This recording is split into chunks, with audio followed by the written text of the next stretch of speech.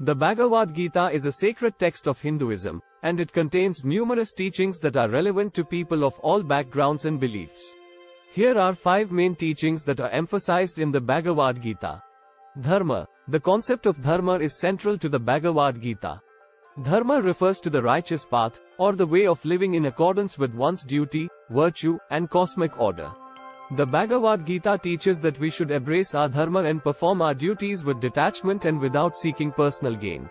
Karma. The concept of karma is also emphasized in the Bhagavad Gita.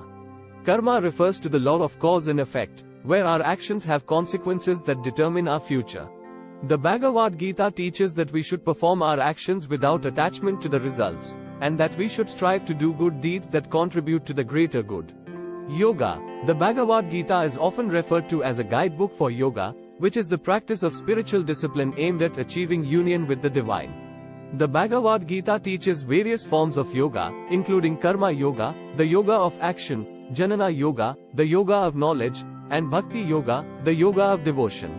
Atman and Brahman. The Bhagavad Gita teaches the concept of Atman, which is the individual soul, and Brahman, which is the universal consciousness. The Bhagavad Gita teaches that the Atman is eternal and indestructible, and that it is part of the larger universal consciousness of Brahman. The Bhagavad Gita emphasizes the importance of realizing the unity of the Atman and Brahman. Moksha. The ultimate goal of the Bhagavad Gita is to achieve moksha, which is liberation from the cycle of birth and death. The Bhagavad Gita teaches that we can achieve moksha by realizing the true nature of the self and the universe, and by living a life of righteousness and spiritual discipline.